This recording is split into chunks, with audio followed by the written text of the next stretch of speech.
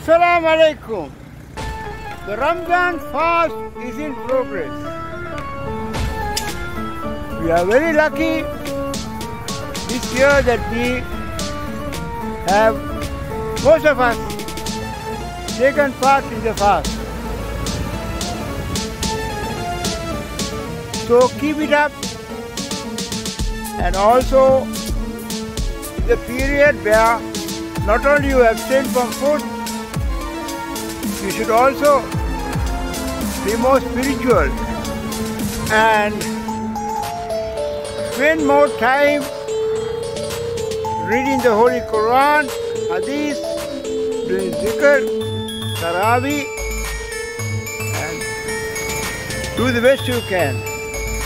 It's a good training program for your body and your mind and your spirit. It's, a requirement in Islam. So let's continue to fast to the end, and it's really good for all of us.